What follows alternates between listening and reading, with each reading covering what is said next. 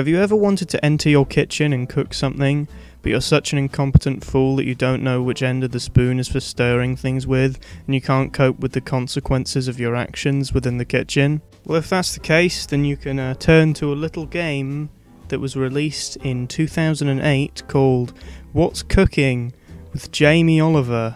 I wouldn't be surprised if you didn't know who Jamie Oliver was, because most people I know either don't know who he is or dislike him to a certain degree. So for those of you who don't know who Jamie Oliver is, I'll just sum him up real quick. So Jamie Oliver is a very popular celebrity chef over here in the UK. He's made lots of cookbooks, like Jamie's Italy, Jamie's 5 Ingredients, Jamie's Dinners. He's got TV shows, lots of them actually, so many TV shows. Jamie's Meat-Free Meals, Jamie's 15-Minute Meals, Jamie Cooks Italy, alright. He's got a YouTube channel with more than 5 million subscribers, which is pretty impressive. He really doesn't like sugar. He's made documentaries about sugar and how bad it is. He's enforced like a sugar tax in his restaurants, like a Coke costs like 10 pence more or something. Apparently it works so much that that's actually a thing that's been actually enforced in the UK. He was first noticed by the BBC when he was working as a sous chef in a cafe in Fulham, where he made an appearance in a documentary called Christmas at the River Cafe. A few years later they gave him his own TV show and cookbook, and he was an instant hit over here in the United Kingdom. So now that you all know who Jamie Oliver is, let's move on to his game, shall we? This was actually one of my favourite games when I was younger, along with the likes of Tomodachi Life and Mario Kart DS. Those were pretty fun too. But even though I enjoyed it, it was poorly received by critics who said that the controls were terribly unintuitive and that the game was mediocre and poorly executed. So let's not waste any more time and let's get into the game, shall we? The game begins with what I could only really describe as a really aggressive slideshow of Jamie-related images.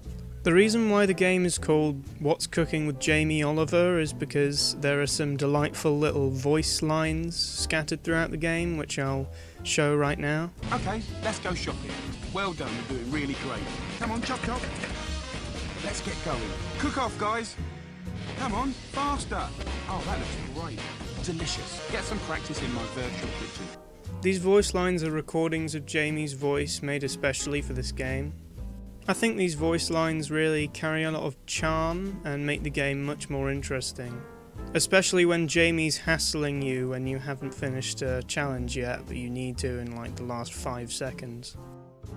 This game contains an interactive cookbook, but it's not really anything that remarkable. It's just a bunch of Jamie's recipes put together in this little interactive cookbook. Once you enter the game, you can choose between 3 modes: Test Kitchen, Get Stuck In, and Cook Off. Test Kitchen is pretty much just like the tutorial, like learning how to use the utensils, the oven, the fridge, that sort of thing. So nothing much to talk about there. So then there's the cook-off mode, where basically you can choose between 2 options, time attack, or you can choose to start a challenge. In time attack mode, you have to carry out a task such as frying an egg, but you don't have any instructions and you have to carry it out within a really strict time limit.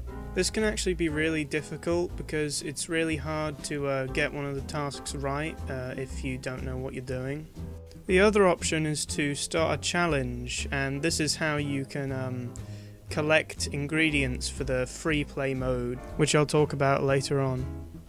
When you enter this mode, you have to pick a recipe to cook, and you're given the instructions, but you have a strict time limit to complete it. You also have to complete the recipe properly, otherwise you fail the challenge. There are quite a few problems with this game mode, like how there's a limited amount of ingredients you can keep on one surface. So if you want to gather all of your ingredients before you start, you have to scatter them all over the place, and that could normally lead to, around the end, you have to like run around the kitchen trying to find them. Another problem is that sometimes it doesn't tell you what you need to do in certain situations. Like, for example, if you're preparing a sauce, it doesn't tell you to mix it up or not, but I tried it both times either way and it didn't really matter which. Overall though, I found this game mode really fun and quite challenging, and I would give it a try if you have the game. The game mode I enjoy the most is Get Stuck In, where you basically have free reign over the kitchen. There's no time limit and you can use as many ingredients as you want. And it also allows you to use all the ingredients you earned during the challenge mode. The Jamie voice lines certainly aren't as prominent as they are in the other modes, but they're still present. For example, if you burn something, Jamie will tell you, he will let you know. This game mode actually allows you to save the recipes you've created.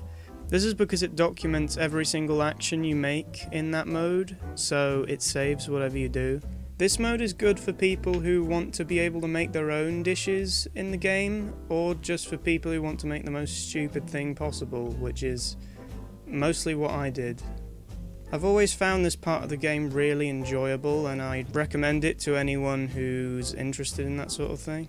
In conclusion, I really enjoy this game, still.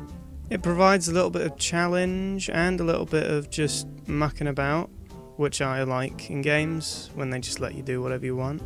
I certainly don't agree that the controls are unintuitive, because I found them really easy to pick up and just really simple. Also, even though this game was badly received, I'm glad to see that more cooking games are being made, like Cooking Mama and Cooking Simulator. I think that there aren't many cooking games, and it's good that there are starting to be more out there. So yeah, that's what's cooking with Jamie Oliver. I hope you enjoyed the video, and see you, goodbye.